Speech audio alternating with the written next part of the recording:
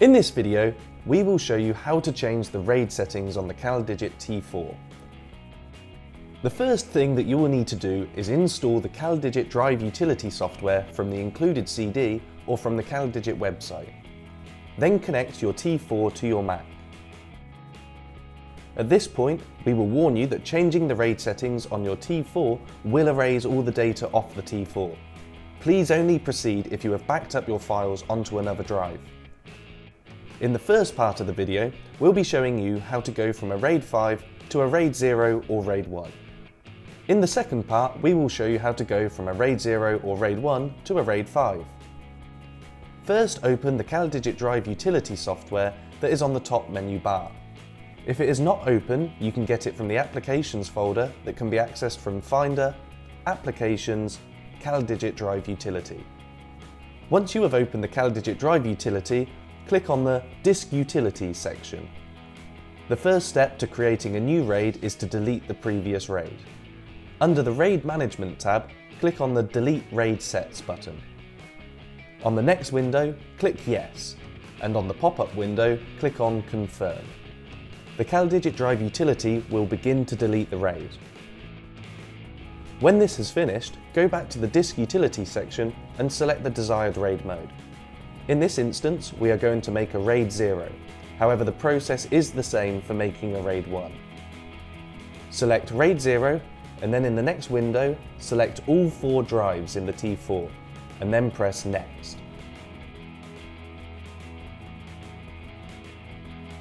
In the following window, name the drive. Then click Create, followed by Confirm on the pop-up window. It will take around 30 seconds for the RAID to build, and you will see the T4 mount on your computer. In the next section, we'll show you how to set your T4 to a RAID 5. The process for making a RAID 5 is slightly different to setting the T4 to a RAID 0 or RAID 1. At this point, we'll warn you again that changing the RAID settings on your T4 will erase all data off the T4. Please only proceed if you have backed up your files onto another drive. Open the CalDigit Drive utility software that is on the top menu bar. Once you have opened the CalDigit Drive utility, click on the Disk Utilities section. The first step to creating a new RAID is to delete the previous RAID. Under the RAID Management tab, click on the Delete RAID Sets button. On the next window, click Yes, and on the pop-up window, click on Confirm. The CalDigit Drive utility will begin to delete the RAID.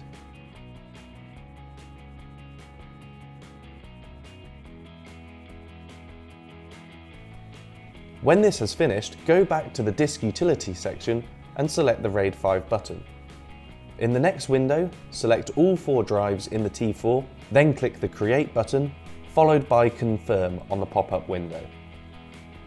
It will take around 30 seconds for the RAID 5 to build. You can check in the CalDigit Drive utility device list that the T4 is set to RAID 5. The next step is to partition the T4 in Apple's Disk Utility software. Go to Finder, Applications, Utilities, Disk Utility. On the left-hand column, find the CalDigit T4 and select it. Then click on the Partition tab. Under the partition layout, select One Partition. Under Partition Information, name the drive. Then click the Options button and select Apple Partition Map and click OK. Then click the Apply button followed by Partition. The T4 will partition and then mount onto your computer.